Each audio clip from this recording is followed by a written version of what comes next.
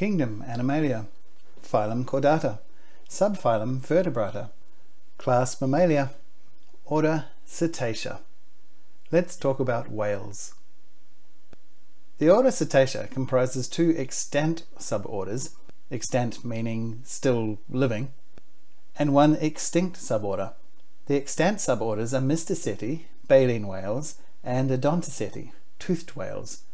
Both the Mystacetes and the Odontocetes are thought to be descendants of Archaeocetes, order Archaeoceti, ancient whales. This is the extinct suborder. Cetaceans evolved from terrestrial animals to an entirely aquatic life form. Cetaceans are white, black, grey, bluish-grey, or pink in colour. Many are spotted, mottled, streaked, or boldly patterned. Most exhibit some countershading, tending to be lighter underneath than on top. They are large animals, ranging in size from 20 to 200,000 kilograms and from 1.2 to 30 meters. Blue whales are the largest animals that have ever existed. Some species of cetacean, such as orca, are found in all of the world's oceans. Others are limited to one hemisphere, for example the Antarctic minke whale, or one ocean, like the Pacific white-sided dolphins. Most cetacean species are marine, inhabiting coastal areas as well as open ocean. A few species inhabit freshwater rivers and lakes. Others live in brackish waters of estuaries and coastal marshes. All cetaceans share a number of similarities, a few of which are a fusiform streamlined body shape, paddle-shaped front limbs, vestigial hind limbs which are within the body wall, a tail flattened with horizontal flukes at the tip, thick subcutaneous blubber layer filled with fat and oil, external nares, the blowhole, on top of the head, a shortening of the neck, and internal reproductive organs. Many of these characteristics are adaptations to reduce drag for fast swimming in the aquatic environment. Some cetaceans are thought to be the most intelligent non-primates, and many have proportionately large brains. They also have extremely efficient lungs and circulatory systems, allowing them to dive for extended periods of time. Cetaceans use about 12% of the oxygen they inhale, compared to 4% used by terrestrial mammals.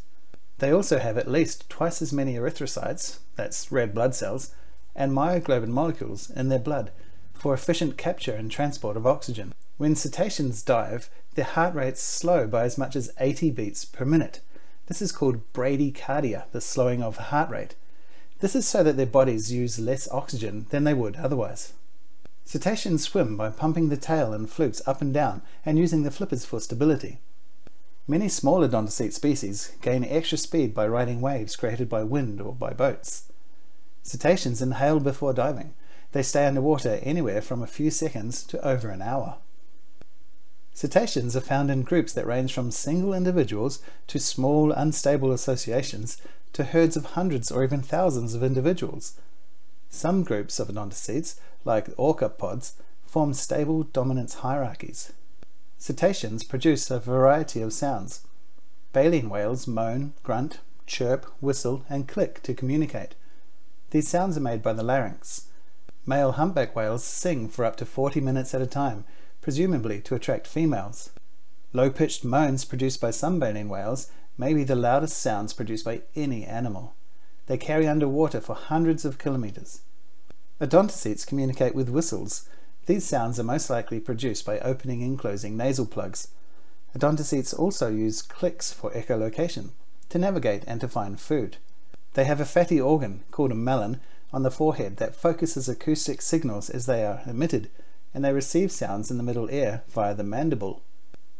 Some species of cetaceans, for example humpback whales, are known for their seasonal long-distance migrations between temperate feeding grounds and tropical breeding grounds. Mystacetes are filter feeders, using their baleen to strain plankton and other tiny organisms from the water.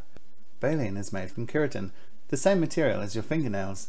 It forms plates that hang from the inside of the top of the whale's mouth like a giant comb.